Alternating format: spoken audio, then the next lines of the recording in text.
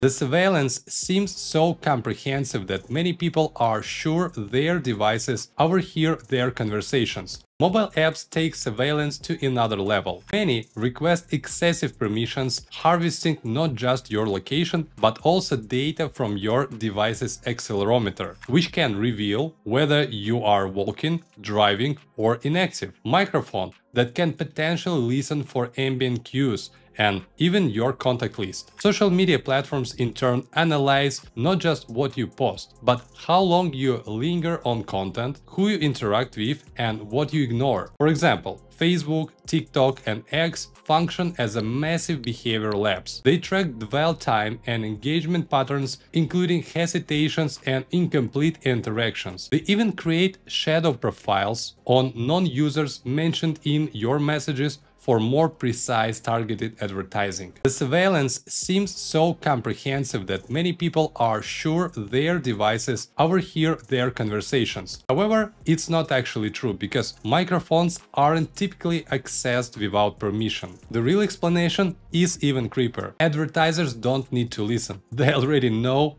you that well. If you talk about hiking, you've probably searched for trails, liked outdoor brands, or visited sports stores. Your friends' similar interests reinforce the pattern. The ad ecosystem connects these dots, making it seem like your phone heard you, when in reality it just predicted your desires from existing data.